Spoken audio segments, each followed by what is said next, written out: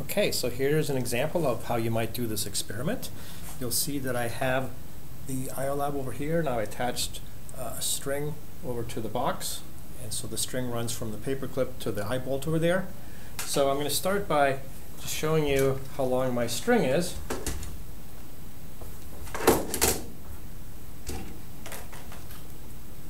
The length of the string is about, let me see, so right now this thing is on the ground, and this IOLab is maybe a foot or so away from the edge of the table.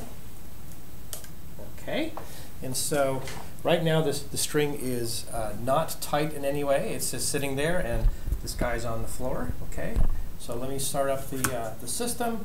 So I'm going to select the wheel. That's going to measure acceleration and position of velocity, and I'm going to measure the force probe.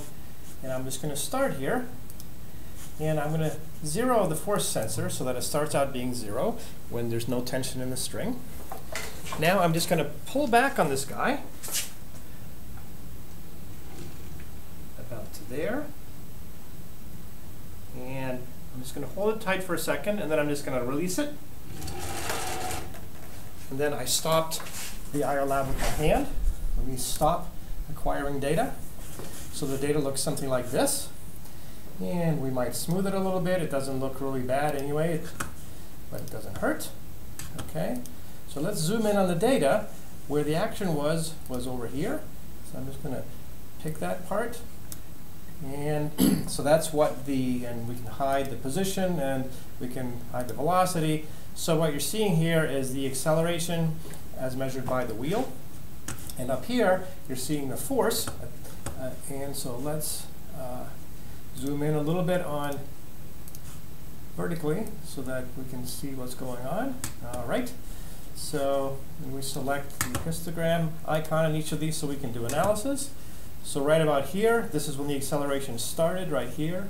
So that is where my hand let go of it. Before that, you can compare the tension before I let go and after I let go. This is while I was accelerating. You can see the acceleration down here.